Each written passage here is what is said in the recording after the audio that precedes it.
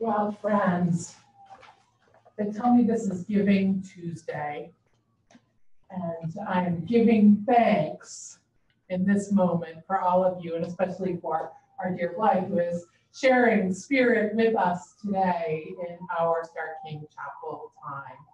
It's wonderful to be in this intimate community with the sounds of the city nearby, with those of you who are joining us from places more distant than Greater Berkeley. I've asked Matthew to come forward to help gather us by the flame. And I would invite you to simply repeat after me the words of our chalice lighting, which are here in the room and in many of our hearts. With the kindling of this flame, we reaffirm our commitments. We reaffirm our commitments To accept life's gifts. To accept life's gifts With grace and gratitude. with grace and gratitude, And to use them. and to use them To bless the world. to bless the world With the spirit of love. with the spirit of love.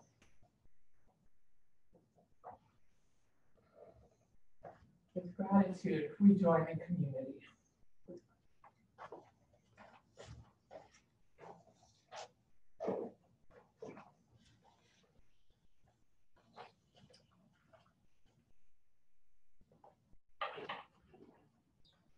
Prayer for those who are gone. My love, my sibling, my parent, my friend, family. You are family to me. Your perfection is not required. It never was. Not to love you, not to grieve you. You are and have always been worthy. We know the truth of you, your love, your contradictions, your challenge. We know your laughter and hurt and hope. We carry you with us even now. So today we call you by your name. It is beloved. Today we allow ourselves to love you fully. Today we allow ourselves to grieve you honestly. We miss you. And we know that your life was a life worth saving, no matter your choices or your struggle. We miss you because grief is born of knowing. May your memory be a flame for the way forward. May it compel us to act as agents of resurrection, proclaiming loudly that every life is worth saving and all loss is worthy of our grief. Amen. So at this time, you're welcome to come forward and light a candle in memory of somebody who's been lost to overdose or other drug-related deaths.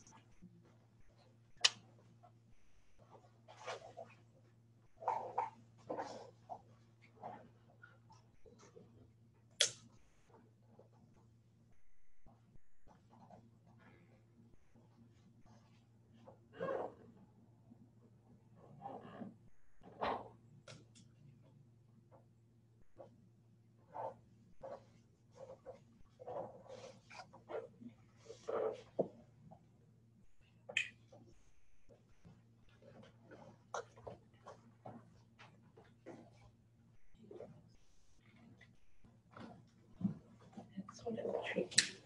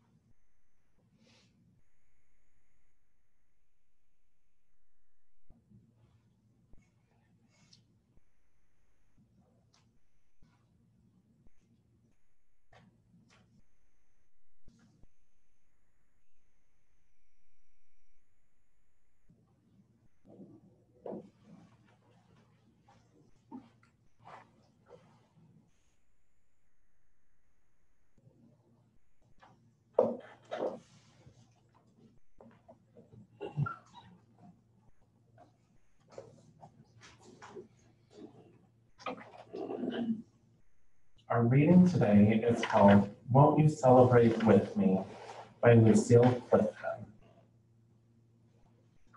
Won't you celebrate with me what I have shaped into a kind of life? I have no model. Born in Babylon, both non-white and woman, what did I see to be except myself? I made it up. Here on this bridge between starshine and clay, my one hand holding tight, my other hand.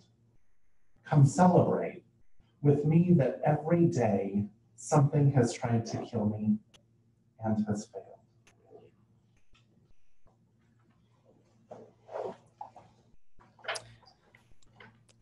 And now, friends, I invite you to join with me in the call to worship, which is found in your bulletin as you read the dark print and I lead the light print.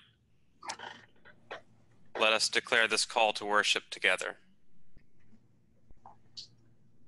We are called to the power of resurrection. It is not only a metaphor. We are asked to come alive again. Every day, Every day we are called to bring our hearts, our spirit, our community, our relationships. back to life. Every day we begin again. Every day we love someone back from the tomb of oppression. Sometimes it is ourself. Every day we practice resurrection. We call it our resilience. We call it our resistance. We are called to be a resurrection people. We are a resurrection people.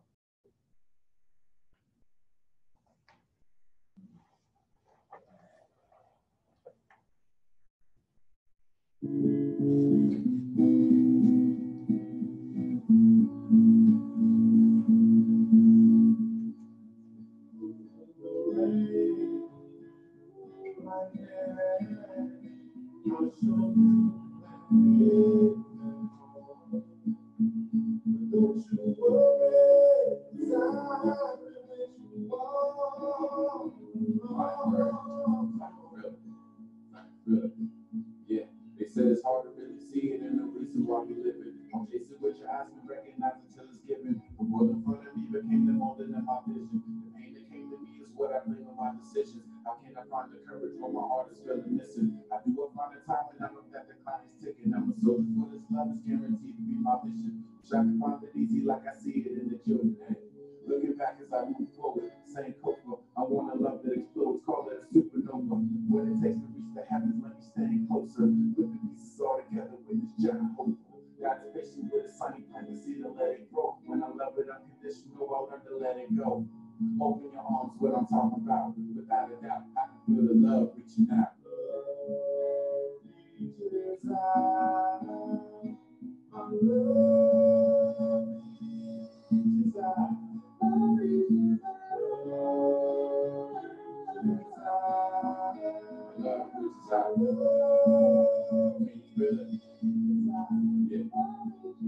I'll never give it up and keep it cool and be control. On grace I give it up, a higher powers in control. This light is guiding me, I'm more than everything I know. This love is getting closer, I can feel it in my soul. As long as I ain't living, I still got the time to show. The patience I was given from the ones that let me grow. Forgive me for the baby back and forth to and fro. This love is reaching out and giving it to you and yo.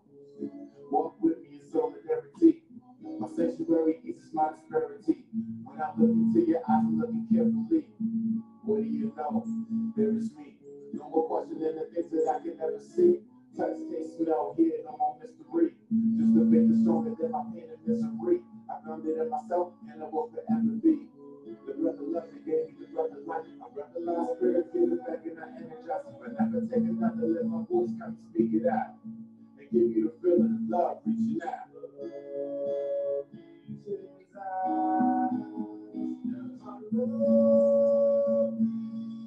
My love reaches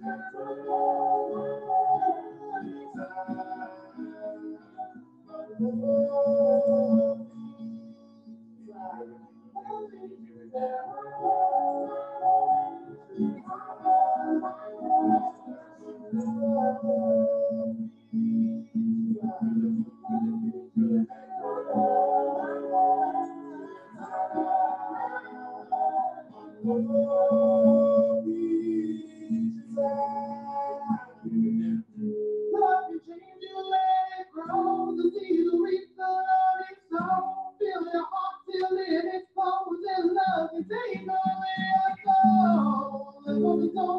He's on through, he's saying I'm the deep.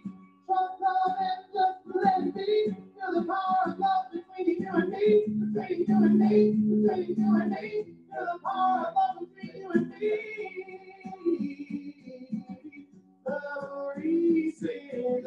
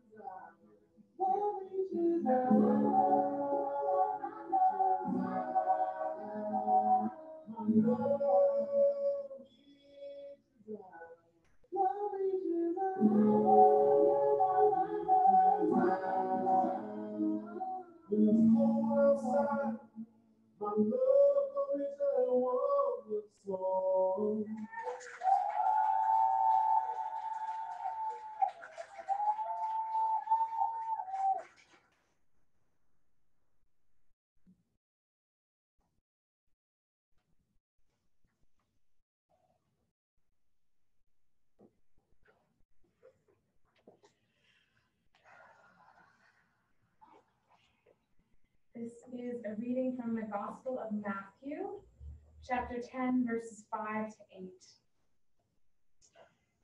These 12 Jesus sent out with the following instructions.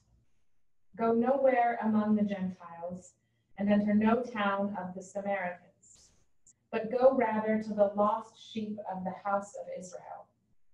As you go, proclaim the good news. The kingdom of heaven has come near. Cure the sick, raise the dead, cleanse the lepers, cast out demons. You received without payment, give without payment.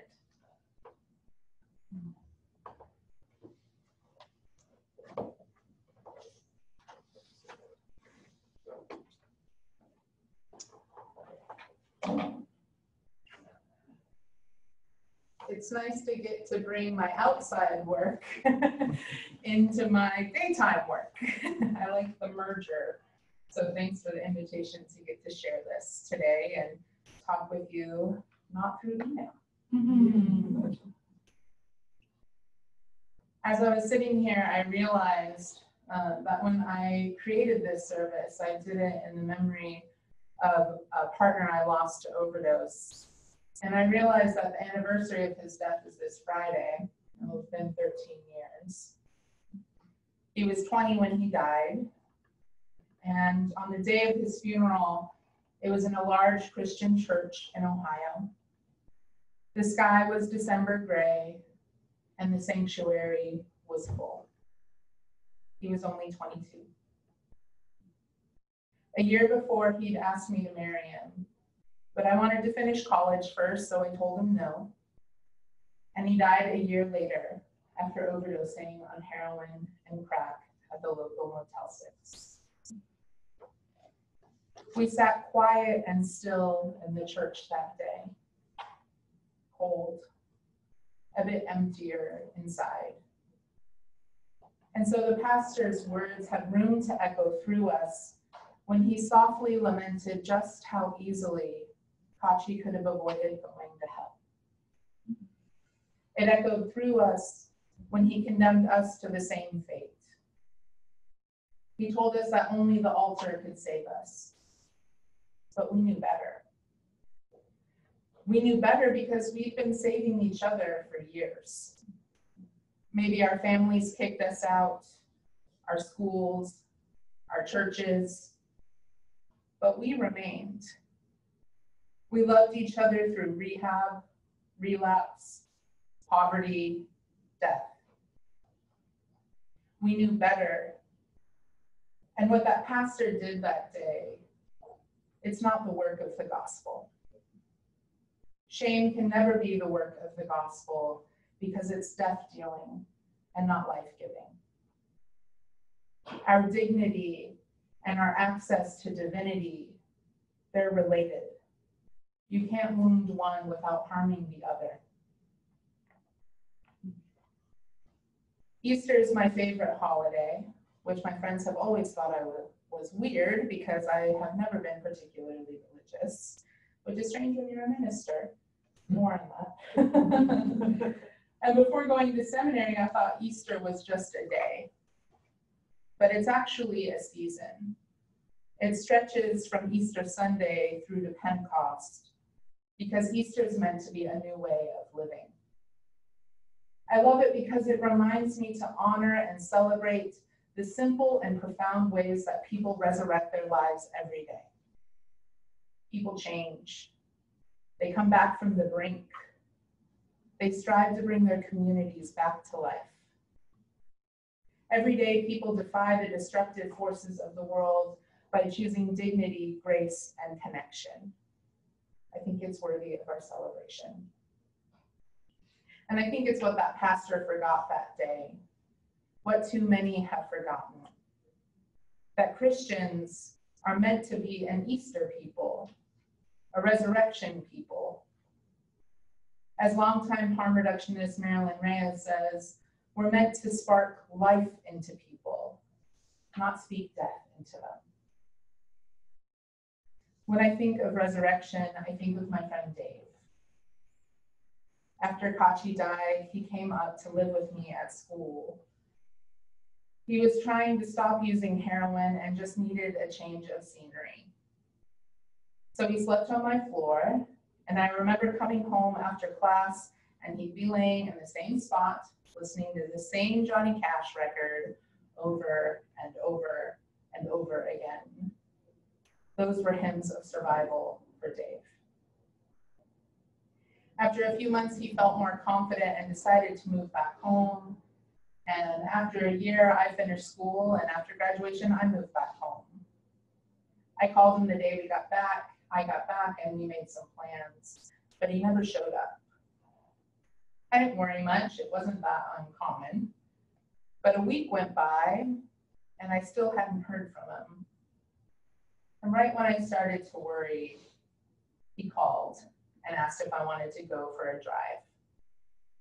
That's what we do for fun in Ohio. We drive through the woods, near farms, just away for hours. We were well into our drive that day when he apologized for standing me up.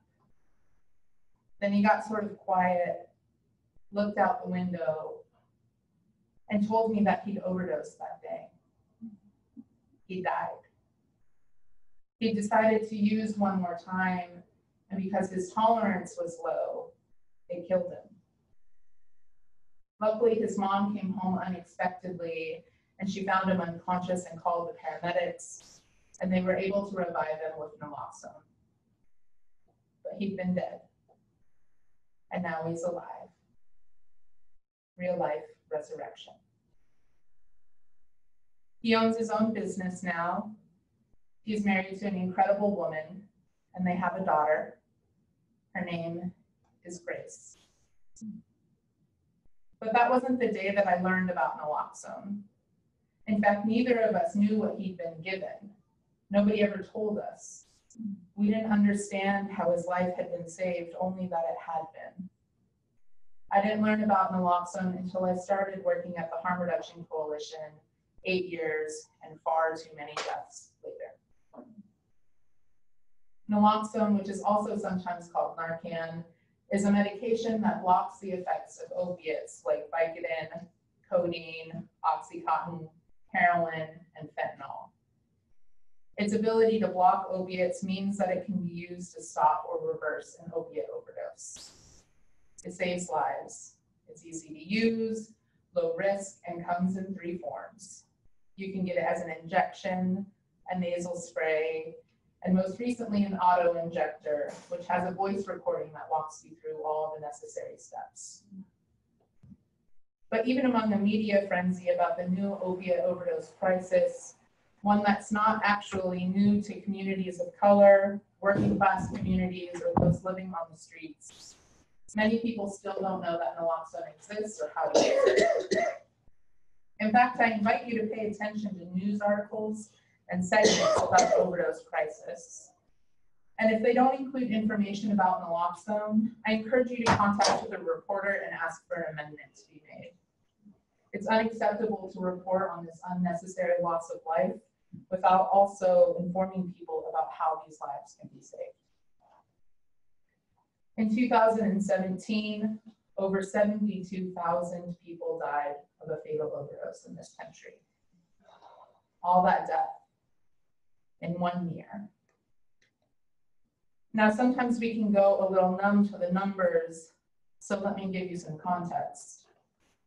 Last year, we lost 14,000 more people than we lost in the entirety of the Vietnam War in 1 year. And what's worse is that many of those deaths were preventable, but we haven't given people the access to the things they need to survive. We haven't given people easy access to naloxone or to fentanyl testing strips. Harm reduction, one of many approaches to drug use, has sometimes been controversial, but it shouldn't be. Certainly not in churches. Harm reduction is a set of practical strategies that reduce the negative consequences associated with drug use. It meets people where they're at. And strategies can range all the way from safer injection practices to abstinence. Harm reduction is a movement for social justice built on the respect of the rights of people who use drugs, including their right to live and live well. Simply put, it's meeting people where they're at and supporting them in keeping themselves as safe, healthy, and connected as possible without the condition of their sobriety. Theologically put, it's the unconditional love of God, the love of neighbor, the work of the gospel. I worked at the Harm Reduction Coalition almost all of my time in seminary. And in some ways, they were strange worlds to try to marry. But as time went on, I came to see them as connected. I went to seminary to learn how to bury my dead with dignity, because nobody else ever had. But it was harm reduction that taught me that resurrection was real. Across the country, folks doing overdose prevention work have handed out countless doses of naloxone. Collectively, they've helped save thousands of lives. But those lives weren't saved by professionals or caseworkers or paramedics or police. They were saved by people who use drugs. The vast majority of overdose reversals are completed by people who use drugs. And so it's drug users and their loved ones that have to have access to naloxone. Kachi came from a fundamentalist Christian background, and he struggled with both his love of God and his fear of God. More than that, he struggled with his own worthiness.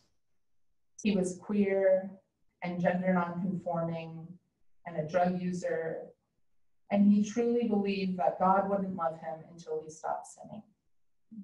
After all, that's what his church told him. So he tried. In fits and starts, he tried to be sober or celibate or more masculine, but he always failed, so he thought himself a failure. In my white working class community, we often measure ourselves against the unspoken standards of fundamentalist Christianity and invisibilized white supremacy. They reinforce one another. Both value purity, individualism, isolation, and perfection. Both call for rigid boundaries and threaten extreme consequence if they're crossed. Both tell us that we're the chosen ones, but only if we work hard and overcome all weakness. We live in a time where white youth are being leveraged against communities of color. A desire to protect their virtue, their purity, their abstinence, has fueled mass incarceration of people of color and dehumanizing immigration practices. The subtext always being that people of color are responsible for the production and sale of drugs and therefore are a threat to innocent white children. The war on drugs uses shame, white supremacy, harmful theology, and criminalization as some of its most powerful weapons. It's ravaging our communities because the war on drugs is just a war on people. Kashi wasn't careless with his life. He was attempting to survive it. He wasn't trying to die. He was trying to live with the pain. Opiates are painkillers. They decrease pain. That's all. As people of faith, we have a role in ending this crisis. And we might need to begin with repentance. People who use drugs have been doing the gospel work that churches of all creeds have been avoiding. They've been preaching the power of resurrection, and we're missing it. Worse than that, often we're making it harder. We make it harder when we attach shame, stigma, and yes, sin to issues of drug use and addiction. We make it harder when we suggest that connection to the divine requires moral purity. We make it harder when we treat people who use drugs like the other instead of like children of creation. We make it harder when we allow people to use words like junkie without objection, because we know that the holy doesn't make junk. Today's reading reminds us that the Christian tradition charges us to raise the dead, cleanse the lepers, cast out demons. What if it's not a metaphor? What if the demon isn't what we think it is? What if the demon has never been drugs? What if the demon instead is shame and oppression? Perhaps the gospel is asking us to cast out shame and stigma from our places of worship, our hearts, our institutions, our loved ones. Perhaps the gospel is asking us to see how too often it is us that turns people who use drugs into lepers. It's possible to be people of resurrection, and it begins with simply recognizing that every life is worth saving. Every life is valuable, whether they get sober and start a business or they continue to use. Every life is beloved by God, even, maybe even, especially if it's messy. After all, Scripture teaches us that, like Mary Magdalene, when you sit in the mess, when you do not leave someone to die alone on their cross, when instead you sit at the foot of it and are willing to accompany them to the tomb, then you're there to be first witness to resurrection. It's not easy or simple. Not everyone lives. Sometimes the tomb stays sealed, and always there's grief. Grief doesn't only come when a life is lost. So many of us carry the weight of grief with us everywhere we go. We've lost someone we loved, or our sense of self, or our plan for the future. And I wonder if some of the hostility directed at people who use drugs isn't actually just a distortion of our grief, an attempt to protect ourselves from being hurt again. We harden so we don't feel the hurt of disappointment or anger or fear. We harden so it hurts a little less when we see people we love struggling with something we have no control over. It's a form of armor that I know well, but I'm not sure it's working. There's still so much hurt, it just goes untended now. For people who use drugs, for their loved ones, for our communities. We deserve better. We deserve to grieve. And people who use drugs deserve love, respect, and dignity. Drug users deserve the chance to live, even if their choices grieve us.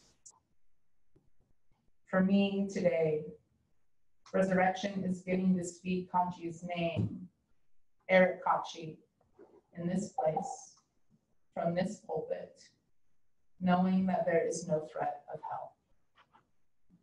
Knowing instead that people are gathered to learn a skill that could have saved his life. Meaning that somewhere here, there's a group of people gathered who knows that his life was worth saving, that he was beloved by God, no matter what, and that we all are. We're not saved at the altar alone. It takes a kingdom. It takes a willingness. The power of resurrection is in this room because it lives within us, in our hearts and in our hands. We need only choose it.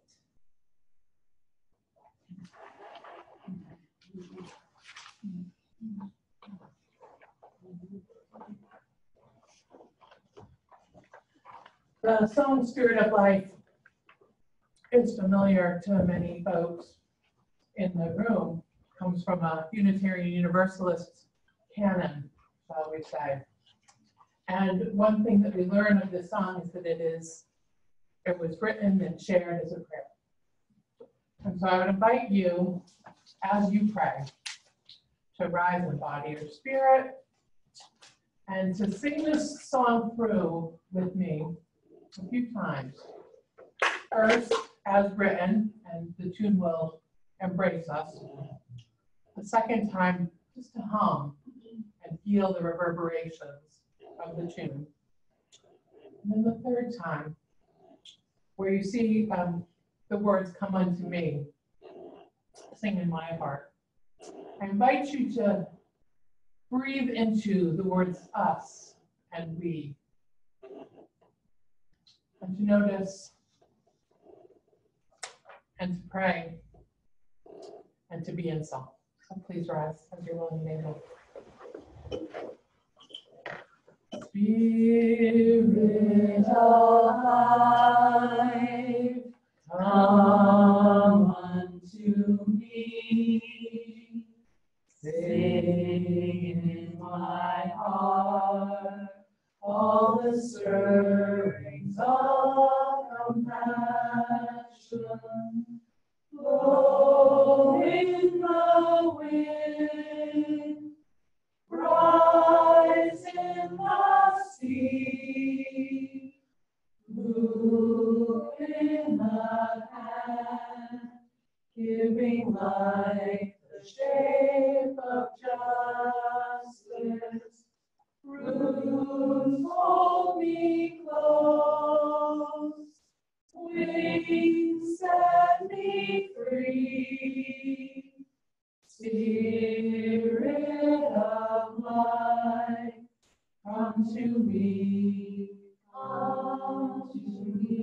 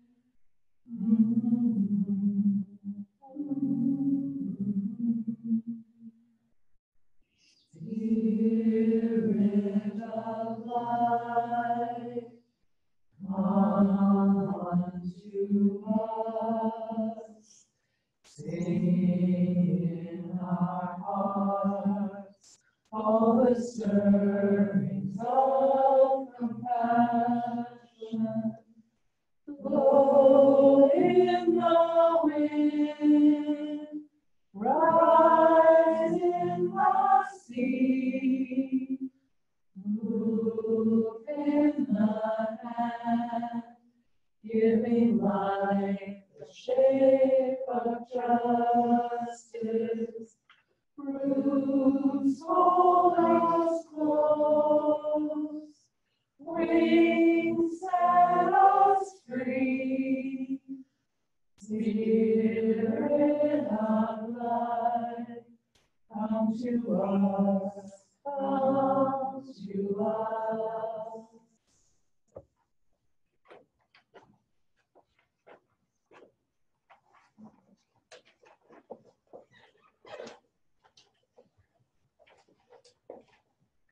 We're lucky in the Bay Area to be a pretty resource-rich community when it comes to doing overdose prevention work. And my favorite organization, Special Place in my Heart, H.E.P.P.A.C, does a lot of great work in Alameda and Contra Costa County. And Roxanne Butterfield is the organizer of their overdose prevention program, and they agreed to come and do a quick training for us. And while Roxanne is doing that training, I'm going to set some kits out, and folks are able to take a kit as they leave. They distribute all of these resources free of charge to people who need them. We are a better community for them. So welcome, Roxanne. Good afternoon. Thanks for having me. Yeah, I really appreciate it. I'm a little new to this position. I think you guys might be my fourth training, so I ask you to be gentle with me. Yeah, like I was saying, H.E.P.A.C has the OPEN program, which stands for Overdose Prevention Education Naloxone Distribution. And so each of the kits there that you see, we hand out to anyone who goes through a quick, training, and so they have them on and can use them in a sense. And we get all kinds of folks who, want the kits and stuff. Inside each kit is 2 doses of naloxone, and naloxone is the medicine that reverses an overdose. How it does that is it basically tells your brain that there's no opiate in the system. And so an opiate, if someone takes too much, is what can cause an overdose. And that would be anything, heroin is, the most kind of known one. But with the opioid crisis right now going on, there's the Oxycontin, there's also Vicodin, there's morphine, methadone, and there's a huge long list of stuff. So the other great thing about naloxone is it has one purpose. It has the purpose of saving a life. So you can't get high off of it. You can't use too much of it. You can't, I couldn't inject it. It wouldn't hurt me. It only has one purpose: saving a life from someone who's overdosing off of opiates. So we were lucky enough to get that and be able to give them out to folks. There's 2 different kinds in there. Just a little background more on that is there's a muscular one, so you would inject it into the muscle. And then we also, which we now have, we just received a lot of funding for, and so my office is like boxes and boxes of Narcan, which is amazing. Is the nasal spray, which makes it really easy. So if someone is uncomfortable with the syringe, this is just a lot quicker. So yeah, we do that. It's been I hate to use the word great program because why we're right here is it's not the best reason, but so many lives have been saved.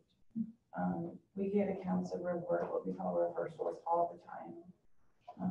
People coming, saving a life in this camp, or a husband saving a wife. Family members, community members, neighbors. I just did a training for librarians not too long ago, and it's really heartwarming to see the community kind of band together and address this issue, because no more life should be lost. So, And so in the kit, do you want to share a little about how to recognize them? Yeah. So the biggest thing about recognizing an overdose that I tend to tell people and seems to be the best is someone is non-responsive. You know, because usually if someone's in a deep sleep, we've all been in like deep sleeps before, you're gonna wake up. You know, if someone shakes you or calls your name, you wake up. If you were to do that to someone and they didn't respond to that, then you know something's wrong. Also, you know, people's lips kind of turning blue, you're noticing that they're not breathing, or, you know, shallow breathing, less than 5 breaths per second or minute, is another good way. So, yeah.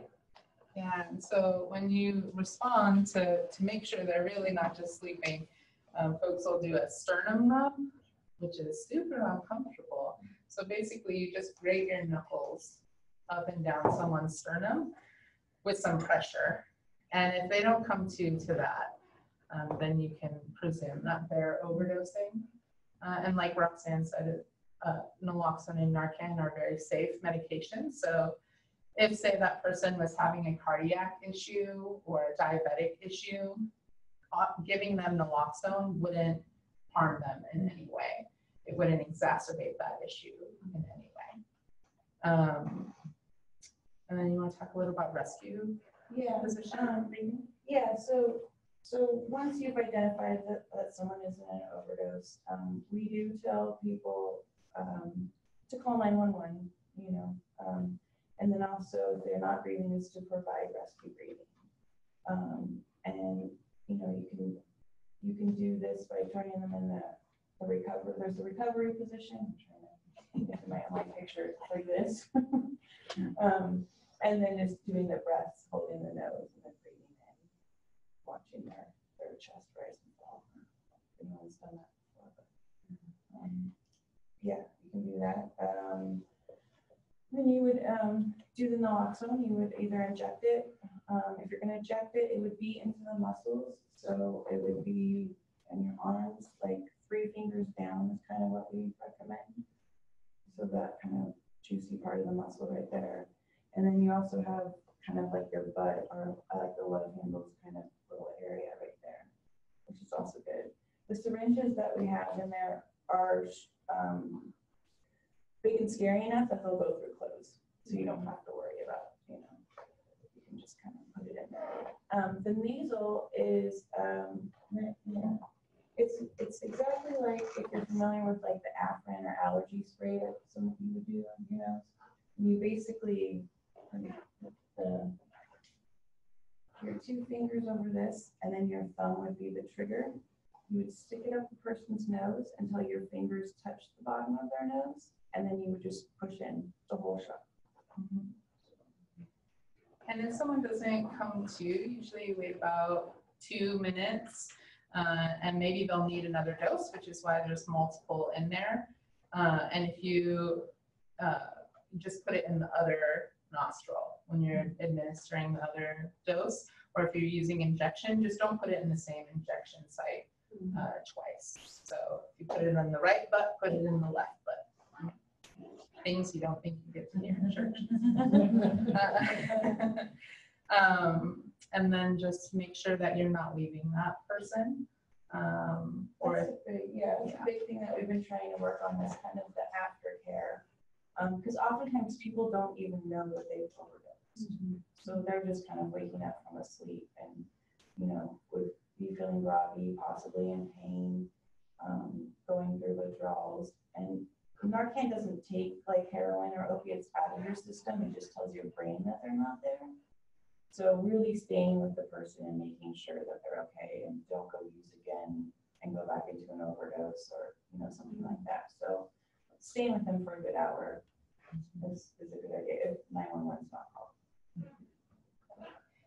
And just the other thing to keep in mind right now is fentanyl is a really strong opiate that's in a lot of the drug supply right now, and not just in opiates. So things like cocaine, meth, crack, pills that people are receiving off the street that maybe have been pressed and there's trace contamination with fentanyl. Because it's so strong, there doesn't need to be much in it for it to be risky, particularly if you don't have an opiate tolerance.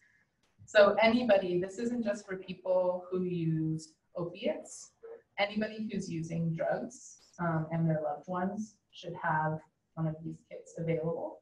For example, in my home state, the highest rates of overdose right now are from people who think they're just using cocaine. They don't know that fentanyl's in there at all. So also really challenging our understanding of what a person who uses drugs looks like, how they behave, what drugs they're using. It's just good to have this on hand. And we'll be around after to ask if there's any other questions or if you want some help practicing with these things. Thanks, Roxanne. Thank you.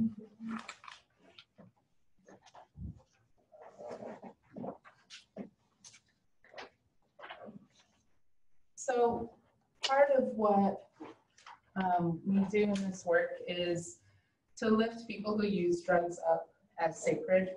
And for that reason, I like to put the naloxone on the altar because it is an important tool for faith leaders, and it is a really sacred drug. People in the harm reduction world who maybe have a lot of side eye about faith communities, I often hear them talking about this as a miracle drug. And so I want to give it its appropriate place. So we're going to bless the naloxone before we invite folks to come up and receive it. New life is before us. I invite you to extend your hands in blessing toward these kits as we offer this prayer of blessing. Creator of resurrection and life, we come to you with grateful hearts for all the ways your love continues to rise up in our midst. We give you thanks and praise for the holy drug naloxone and the new life that it can bring. We know that we need each other to survive, so we ask you to bless these kits and all those who will use them and all those who will be in need of them. Make them and us instruments of resurrection, that suffering will be released, that injury will be transformed, that joy will arise, that strength will take hold, that hope will take wing, and that death will yield to a new life. Empower us to live into our vocations as people of resurrection, bringers of new life, proclaimers in word and deed of a new day rising. In the name of all that unfurls hope in our midst every day, we pray. Amen. So as we play this last song, we invite you to come forward and take a kit. Also, if you need more than one, you're welcome to more than one. If you have someone close to you that could use a kit, feel free to take one.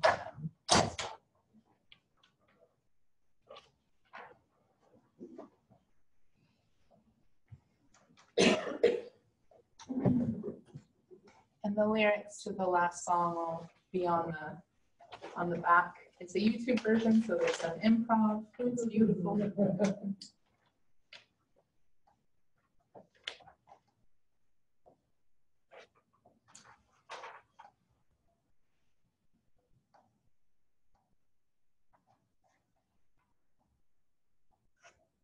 The language on our lyrics sheet is slightly different than the YouTube.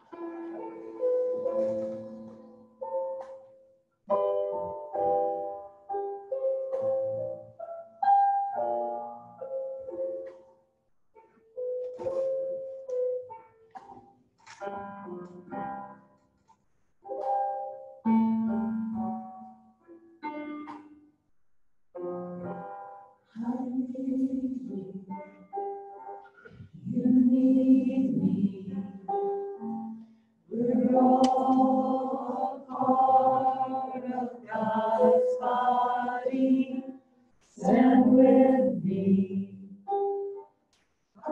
be with me. We're all a part of God's body. His will every need. You are important to me. Need you to survive.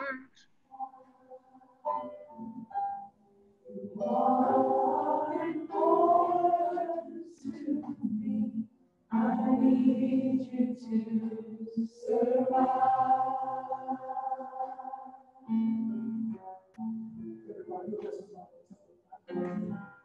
I need you.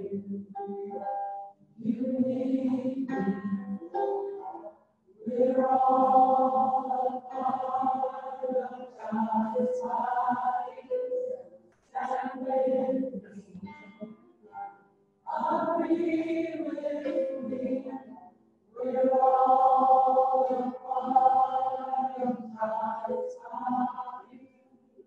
It is God's will that every need be supplied. You are important to me. I need you to survive.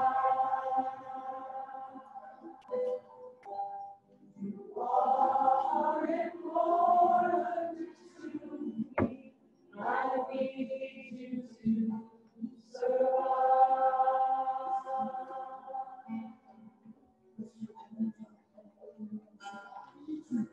I need you. You need me. We're all a part of God's body. Stand with me. Agree with me. We're all a part of God's body.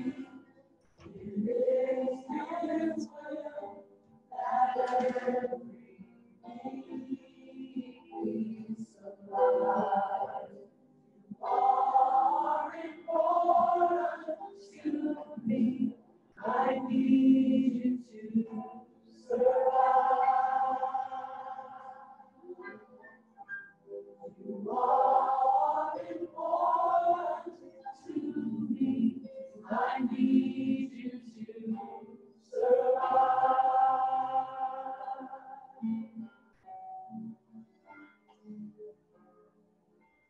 Also, I wanted to mention for low-res students, if you send me your address, I'll mail you a kit. And if you tell me where you are, I'll try to find some resources that are more local to you and share those with you. So as we go out into this week, may we bring the power of resurrection with us, knowing that it lives within us, knowing that we need each other to survive. Amen. I need you to survive.